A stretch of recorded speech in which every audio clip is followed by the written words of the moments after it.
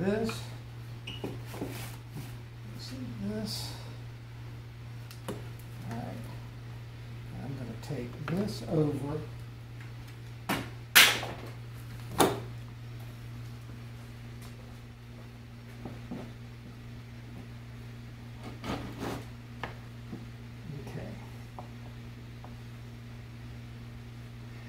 Now, I like for my relief sculpture to stand off the wall because of the shadow effect that creates.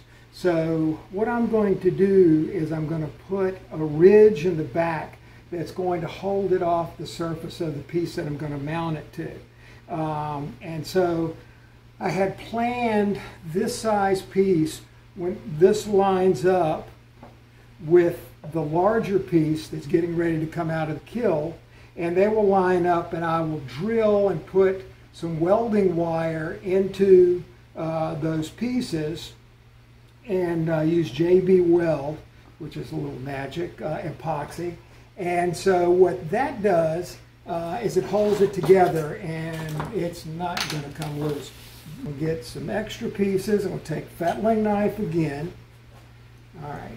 So I'm going to cut for my back pieces.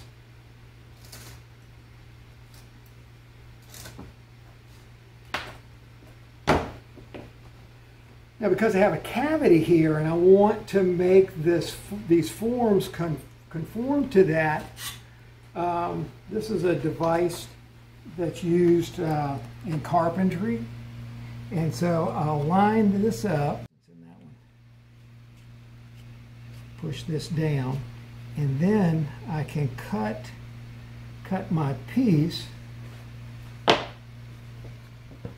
And this clay I cut at a half an inch, so that it's going to be a little thicker and it's going to allow for the drilling into part of the process. Check this. Okay, so that's going to pretty much fit down in there.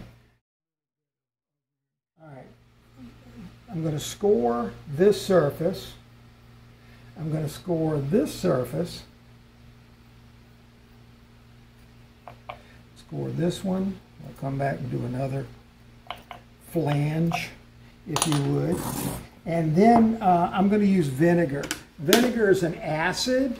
And what that does is it causes the clay to break down a little bit. Some people use slip. I started using this. David Camden showed me this trick. And so, thanks, David. Anyway, this works great because this is going to cause the clay to break down, soften a little bit, and then I can come back. And here's my wood tool. So now I'm going to join my surfaces.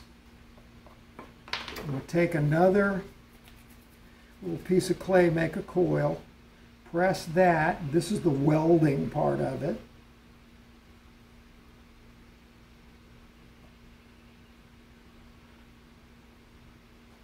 Okay, and do another one on this side. Join it.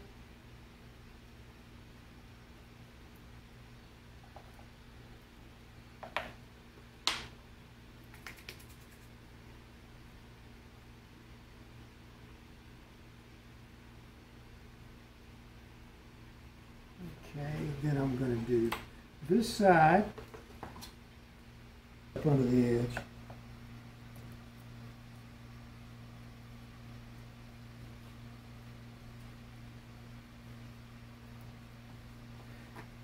Make another coil, press this in, join it really well. I try to keep the clay similar thickness, about the thickness, the most I want to get the thickness of, say, my thumb. I'm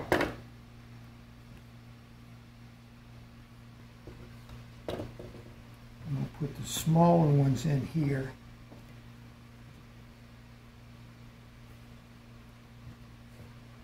I'm going to take my wire and I'm going to pull across both sides.